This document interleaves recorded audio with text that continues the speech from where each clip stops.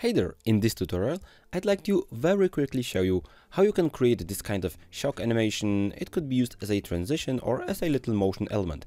So the easiest way to get this done is let me head on to a new composition. Of course you can press Ctrl Y and select any background, but the background isn't the most important. The most important thing is to use the pen tool and create your first shape layer.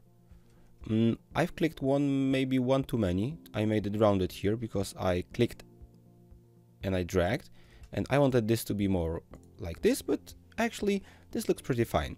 Don't worry about the fill, because when it comes to the fill we can easily get rid of it. Alright, so we have the first element. You can see the shape layer, and we need to prepare the animation first, but this is very simple. You open the shape layer, you add trim pads, opening the trim pads, and please start with 0, 0. Make 2 keyframes, go maybe 1 second forward, make 100, 100. Now take the upper keyframes, the starting keyframes, and place them a bit forward. If you want the animation to have another motion, you can also right click, keyframe assistant, easy ease them.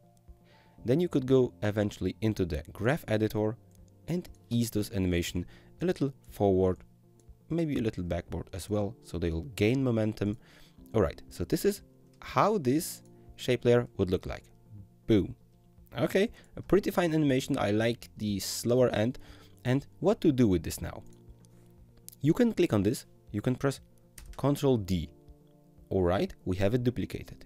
You can press R to open up the rotation and give it another rotation. I can even take this pressing V with my mouse click and just making it bigger.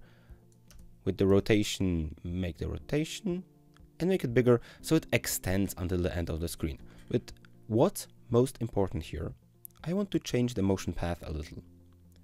For that, I need to open the shape layer. Let me close that down. I need to open the contents, and my shape which I created is a path, and I need to click on the path, but click here on the path 1, not opening in clicking here in the path, because this will select the entire object, but you want to select this path 1. This way, when you select this path 1 inside the shape, by having the selection tool, you see those open rectangles, and those open rectangles, let's change this path a little. Maybe making another curve here, making the end a little different, just so both will not be the same. Alright, boom, like that. Right now, I would have 2 animations. They're kind of different. I would need to change the color of the stroke here. I would need to maybe place it a bit forward so they don't start exactly in the same position, and perfect. Now I can just duplicate, press R, rotate it another way around. Just open the contents, the shape, click on the path, and again, you can even delete path points if you don't want those path points to be as extensive. And let's make something crazy like that.